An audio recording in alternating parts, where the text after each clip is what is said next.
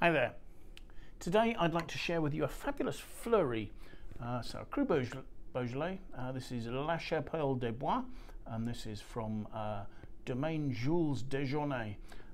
Producer, somebody called Fabrice Duperray, and Fabian set up his domain in 2007. He bought vineyards, some fantastic old vineyards, in fact some of them with vines up to 140 years old, so a really choice parcel of 7 hectares.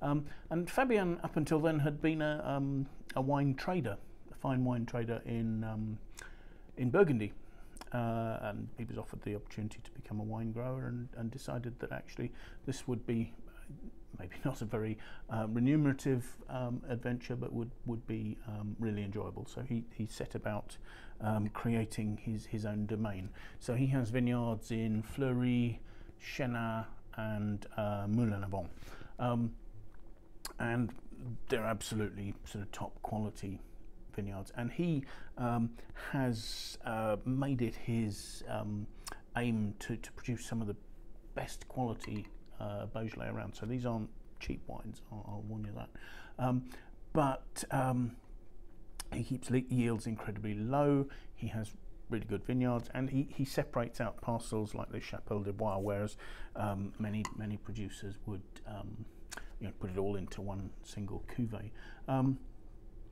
The wines are very gently handled.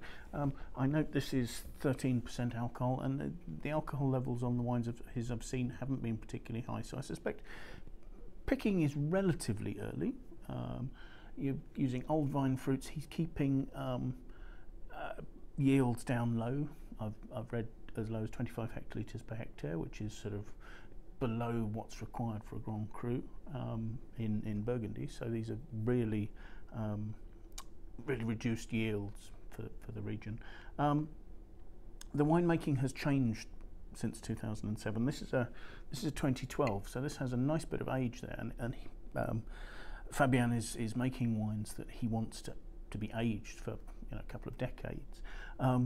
But since he's made these wines, which this would probably have spent 24 months aging in old oak to soften it out, to round the wine out.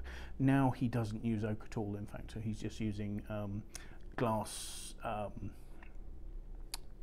storage vessels and concrete tanks. But at this stage there would have been old oak. At the stage at which this was made, the wine would probably have had a very high proportion of whole bunches, and with the stems staying in there. He's reduced the amount of that he does. So we're talking about a high quality Crus Beaujolais here. So let's have a look at the wine. Firstly, the colour.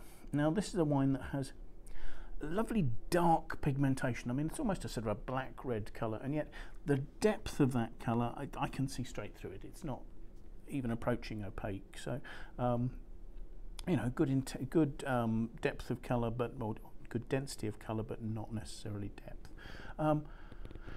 So let's have a sniff.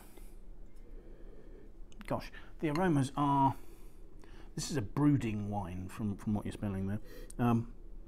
You're not sort of getting bursting cherry or banana aromas that you might associate with a lighter weight Beaujolais. The aromas there, they have a meatiness.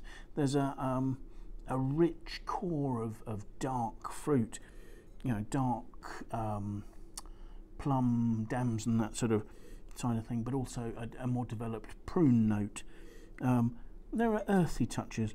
There's absolutely no hint of oak whatsoever. Perhaps a touch of truffle, maybe the tiniest hint of coffee. So let's have a taste.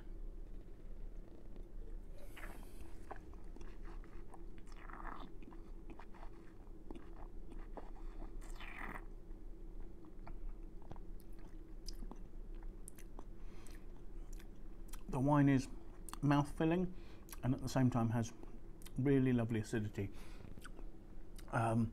There's a freshness that's making my mouth sing, and yet there's a real richness and a density to this. the tannins are incredibly smooth. They're silky fine, almost sort of cocoa powder like, and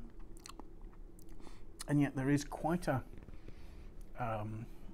grip there. There's a